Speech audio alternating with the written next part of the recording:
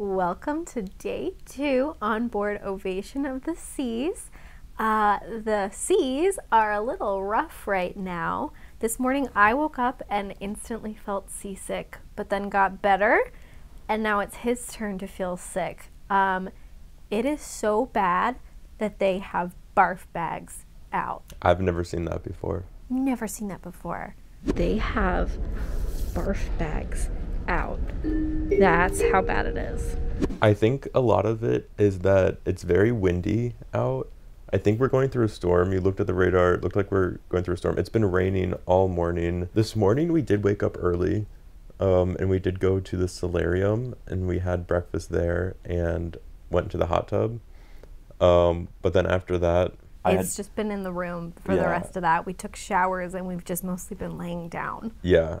We've been laying down for hours. As soon as I stand up, I can't do it. He can't do it. So I ran and got us some food from the Windjammer too. But that's pretty much all it's been today. Yeah. Hopefully we get better soon. Well, this is cool. You're getting room service by ordering it on the TV.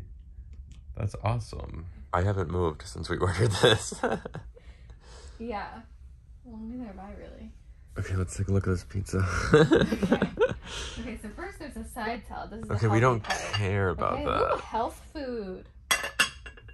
Ooh, napkins. Ah.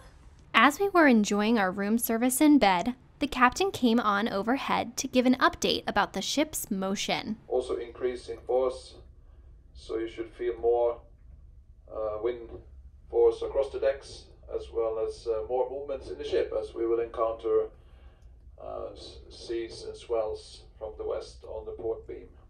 At about 6 o'clock in the morning tomorrow, we will enter the Alaskan archipelago, the inside passage via Chatham Strait, at which point there will be much more sheltered waters and more pleasant conditions.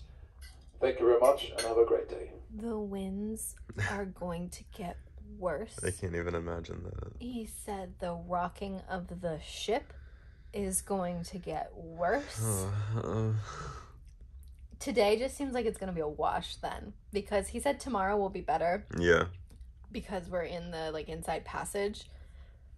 Oh my, today is just going to be horrible. More pizza and the amazing Spider-Man. Okay, we're venturing out of our room. See if we can do this. We're gonna go get a snack maybe and do some other things if we can get the strength for that. Fill up our cups. Here is some of the motion bags. For your barf. The ship is creaking and shaking and moving a lot. And in our room, our hangers are making lots of noise.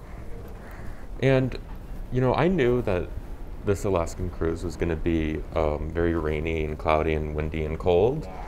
I wasn't really expecting the motion. So I think, just keep that in mind. I mean, it's not going to ruin the whole trip or anything, but just, preemptively take Dramamine and ginger and whatever else. I took it once I started feeling sick, it's not as effective. Do it preemptively. Yeah. Okay, so we were just at the front desk. They gave us free motion sickness medicine, which is cool. That's awesome. They didn't have a deck of cards, but he said they normally do, but they don't right now. And he said it wasn't, he said the motion wasn't that bad, according to him. Yeah, which makes us feel a little bad. Another thing he said was there's 1,700 guests on board. Yeah, I think we looked it up and there was something like over 4,000 is the normal capacity, so it's pretty low. So it's less than 50% capacity. Yeah.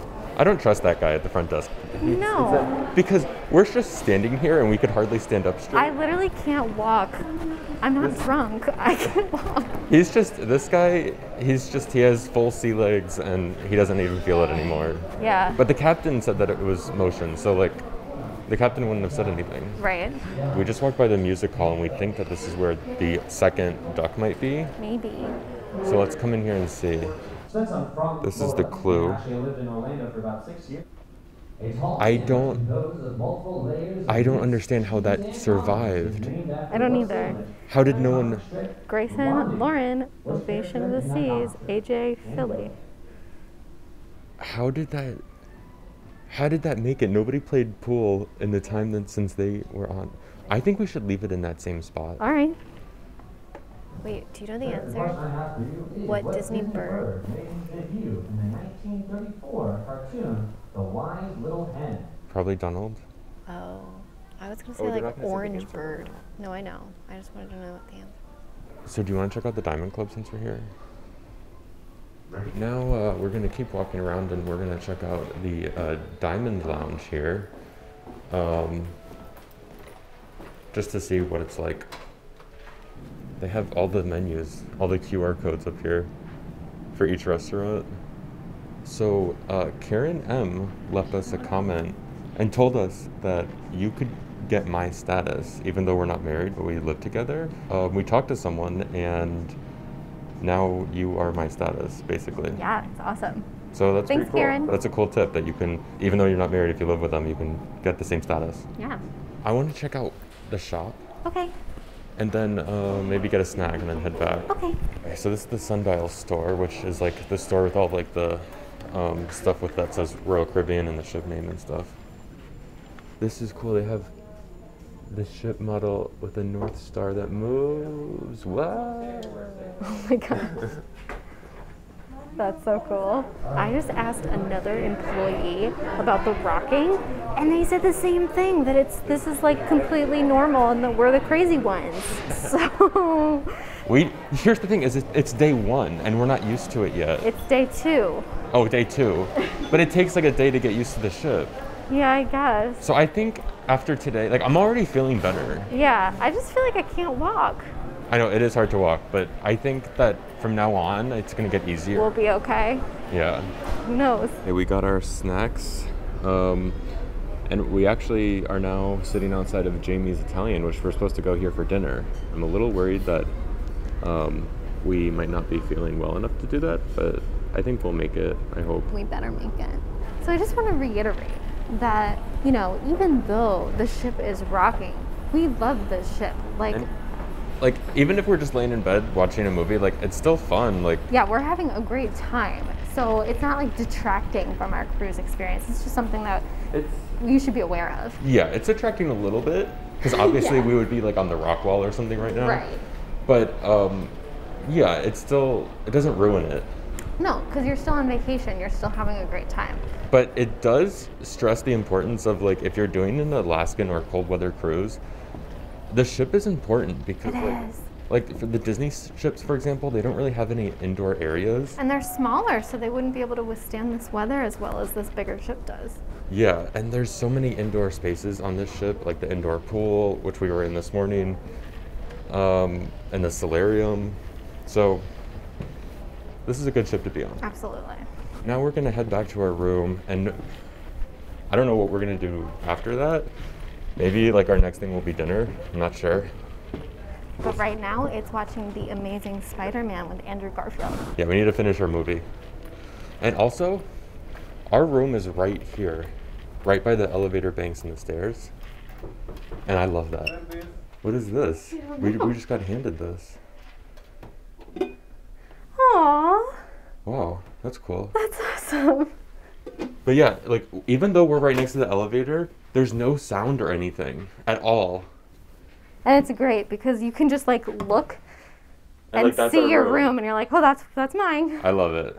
Be cautious and mindful as you walk around the ship. Mind your surroundings and your steps, and hold on to handrails wherever provided, in corridors and stairs particularly. I expect these conditions to prevail for the rest of the afternoon into the evening. So again, take care. Be careful as you walk around the ship.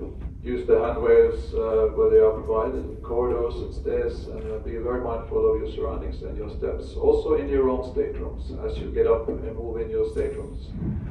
My thing is, how can they say all of that and then have like the team members saying to us like, oh, this is totally normal, like this is a normal day at sea? I think they're just used to it. Yeah.